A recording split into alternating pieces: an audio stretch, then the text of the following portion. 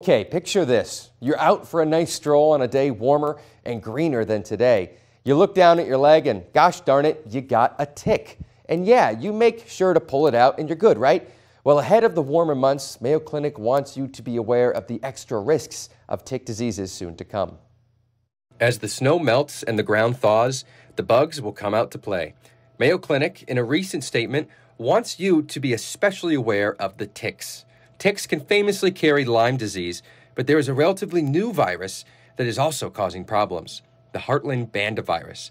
I asked Dr. Bobby Pritt, the director of the Division of Clinical Microbiology at Mayo Clinic, what exactly is Heartland virus and why is it so concerning?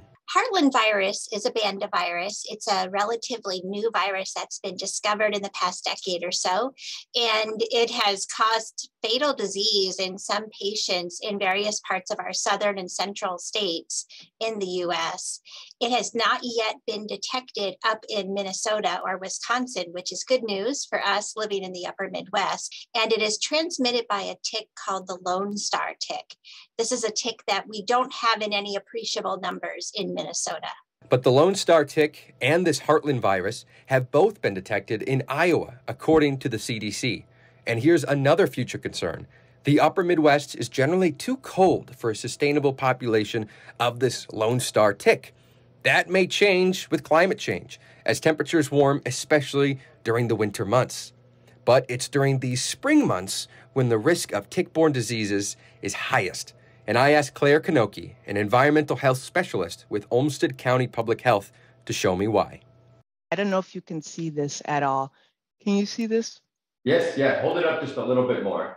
Just a little bit. Perfect. Yeah, perfect. Do you see that circle? That's a black-legged tick in its nymph stage.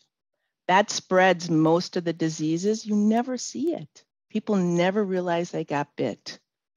They start to come out, like the adults are coming out now, and the young ones will come out at the end of May, early June.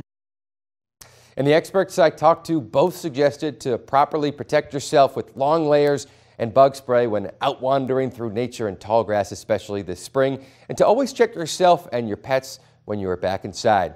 Switching gears to